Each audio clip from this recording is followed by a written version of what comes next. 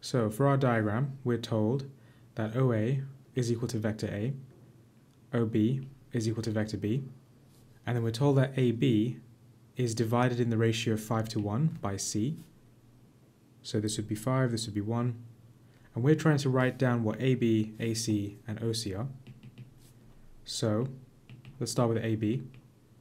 This one's straightforward. We just go from A to O and then O to B. And that will be minus A plus B. For AC, well, AC, if you look at where point C is, it's 5/6 of the way along from A to B. So therefore we can say that AC is equal to 5/6 of AB. And that will be equal to minus 5/6A plus 5/6B. And then finally, for OC, so to go from O to C, we can go from O to A, and then A to C. So that will be A plus AC, which is minus 5/6A plus 5/6B. So OC is then 1/6 of A plus 5/6 of B. Okay, so we worked out in that AB, AC, and OC.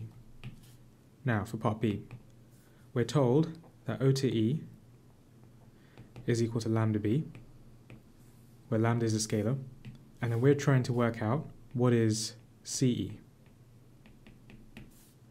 Okay, so I think to work out CE, the best thing to do would be to go from C to O and then O to E. This will then be the negative of OC, so minus 1/6A minus 5/6 B, plus OE, which is lambda B, and then we can simplify this, so I can write this as minus 1/6A, and then with the next two terms, the terms with B, I'm going to factorize out the B, so plus lambda minus 5/6 times B, and that is CE. I'm just underlining the unique vectors in orange, so it's a bit easier to refer to them later.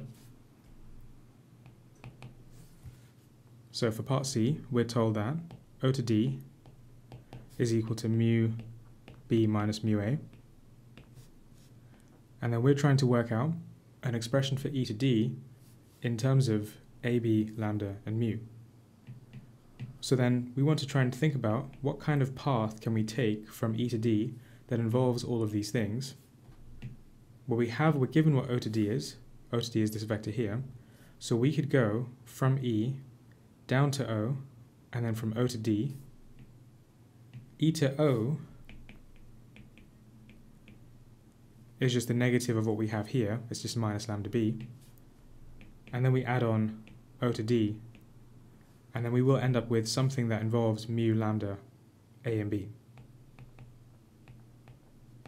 So E to O is minus lambda B, O to D is mu B minus mu A, and this will then be minus mu A plus, so I'll factorize these two, I'll take out the B, and we're left with mu minus lambda times B. And finally for part D, we are told E is the midpoint of CD, so E is halfway along this line. If that's the case, then that would mean that CE is equal to ED, and we're trying to find out the values of lambda and mu.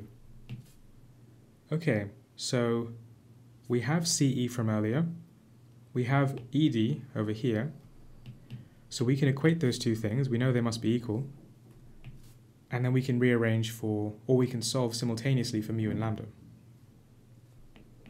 So we have minus 1/6A plus lambda minus 5/6 of B, and that's equal to ED, which is minus mu A plus mu minus lambda times B. So we can equate the coefficients, so the coefficients of A would equal, and the coefficients of B would also equal. So then we end up with minus a sixth is equal to mu, that's the coefficients of A. Oh, that should be minus mu. And then for the coefficients of B, we get lambda minus 5/6 is equal to mu minus lambda. So from this we get mu is a sixth. Rearrange this and put in the mu is equal to 1/6. We end up with 2 lambda is equal to mu plus 5/6. So 2 lambda is 1, and therefore lambda is a half. We're trying to work out what lambda and mu are, so we have done that now. So mu is a sixth, and lambda is 1/2.